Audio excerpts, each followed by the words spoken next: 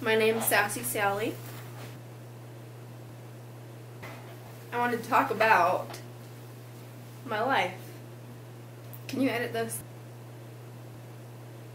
So I used to work in the most ghetto of Walmarts because I'm white trash like that. I used to work at a bank, and this bank, which I will refer to as a psych ward, it was during my first week, and it was probably the worst experience I've ever had at that job. I was sitting there, this brand new teller, like ready to start my life. It was my first job, and what could go wrong? I'm a teller. I'm not technically working at Walmart. I'm just in the Walmart. Well, first week, and this lady comes in.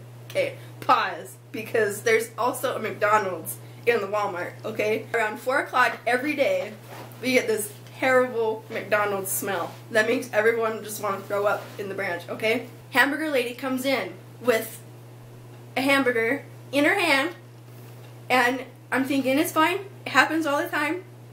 Well, let me tell you a little factoid about me. I have a condition that is called misophonia. Misophonia is the hatred of sound, and in short, when you hear certain noises, you either want to punch them right in the throat, or you want to leave as quickly as possible and get out of the area. Hamburger Lady comes in with this hamburger, and she's just noshing, just smacking so loud on this hamburger.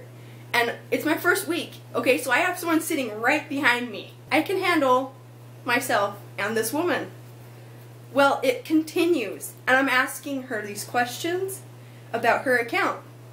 She doesn't even stop for a second to answer my questions, okay, so she's just eating the whole time. Well, we finish the transaction, and she leaves. I turn to my supervisor, and she's like, that was kind of a hard one. You know, you'll get that a lot here. And I'm thinking, okay, that wasn't so bad.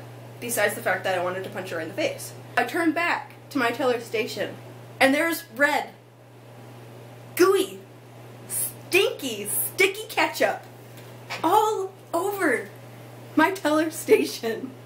It is on the counter, on the walls, on the keypad that she didn't even use, on the pens, everywhere. It was everywhere. I was totally ready to barf.